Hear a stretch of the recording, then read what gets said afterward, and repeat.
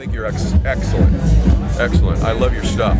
Thank you. Well, we've watched your shit for. I know, but I gotta tell you, bro. Like, you're the first time I saw you, I'm like, oh, he's real. My body went numb like a minute ago. I can't feel a thing from my head to toe.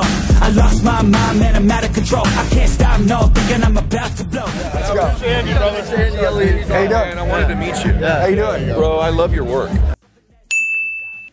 Thank I want you. to tell you that, man. Like, Hey, we love your work, bro. We watch your shit all the time. Your, I don't say your content's legit. I think you're excellent.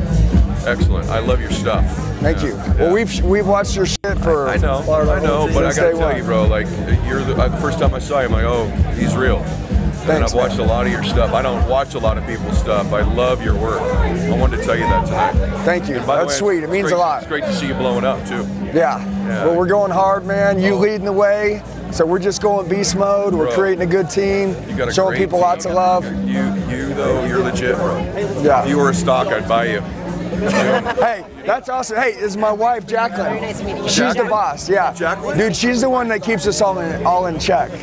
You're one of the very few people I'm like, this stuff is legit. I love your intensity. I love your delivery. I love the specificity of your work. When I was recreating, right? Like just changing, you know, we found different people that we modeled and looked up to. You know, one of them was Andy Frizella, his directness, his heart, his intensity. But then one was like your love, but your direct, your intensity. Well, so it's my partner. You know, Andy and I are partners. Yeah, I know. Yeah. But it was a blend. Yeah, we're a good mix. Yeah. I'm like the older brother, he's the younger brother. But you both deliver on your own intense. way. Oh, totally intense. If you watch stuff from me maybe like 10, 15 years ago, I was probably a little more wild. Time and age and whatever. But you're the king storyteller. Thanks, man. Hey guys, what's going on? It's Andy. A lot of you leave comments telling me that you need help. Do me a favor. I'm going to tell you the best way to get a hold of me. Shoot me a text message right now, 918-210-0254. 918-210-0254. I'll help you with whatever you need. I got your back for life. Let's get back to the video. Appreciate that. I listen to it all the time. One of your greatest skill is telling stories. I listen to it all the time. Well, I think it's the #1 skill of a great speaker is to be able to tell a story like that. It is. And your eyes. You stare right through people's soul when you're talking to them. Thank you, bro. Sales and leadership are a big deal. Our fitness division's been blown up because we've learned physical, mental business. If you're mentally going to get strong, you got to get physically fit. And I mean, and you know that. Everybody knows that. We all know that. The winners know it.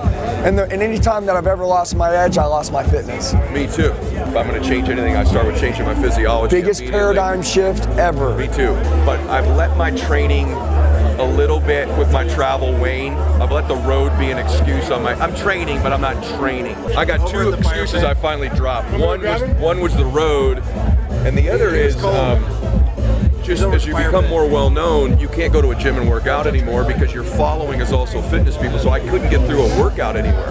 I can't, and I like working out in gyms. I have gyms in my homes. For me, it's not the same as going to a gym. No, you want to get around other people, whatever it is, and I can't really do that anymore. It's hard to do it. So that was my two stupid ass excuses for not training as hard.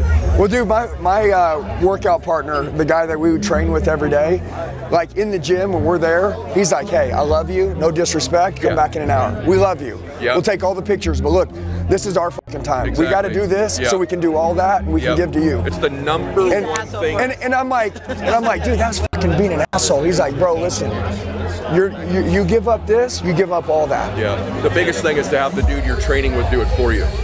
That's what I've learned. I'd have the dude I'm training with just say, hey man, at the end he'll take it, you know, he'll talk or whatever, but he's got to train when he's here. I was in the gym for 3 hours getting a 20-minute workout in, you know, so then I've changed that just recently. You look great, you're doing great. Always want to grab guys that I see and just say, encourage them, like, I really think highly of what you're doing.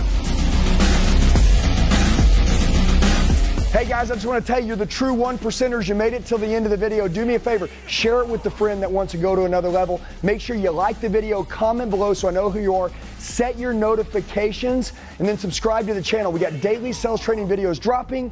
I'll see you soon.